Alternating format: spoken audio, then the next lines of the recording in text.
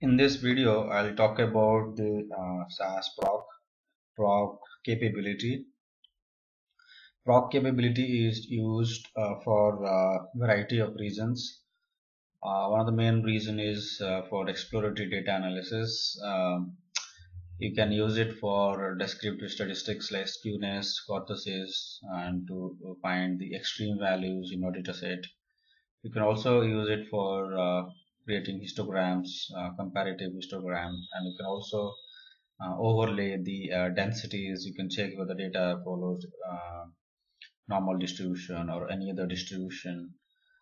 Uh, you can uh, you can also create the cumulative distribution function plots. You can check if your data is normally distributed by plotting the ppplot or qqplot by using this SaaS proc.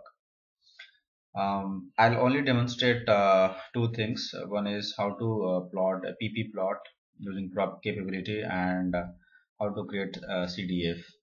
So for creating ppplot, the syntax is like this: Proc Capability, input data, and then use the keyword ppplot and the variable name that you want to use. I have taken the iris data, so one of my variable is sepal length.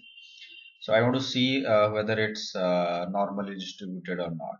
So what it does is that it will compare the distribution of sepal length with respect to the theoretical normal distribution, and based on that we can get to know whether it's normally distributed or not. Another use of proc capability is creating this cumulative distribution function graph.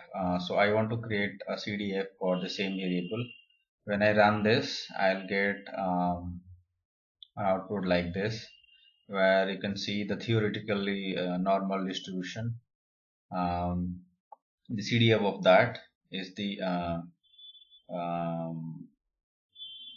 solid one, and the one you can see, the black line, is the one which is there in our dataset.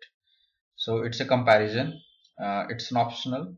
You can use the normal option here, or you may not even have it. It entirely up to us to decide. So these are some of the uses. This proc is very useful if you're doing exploratory data analysis.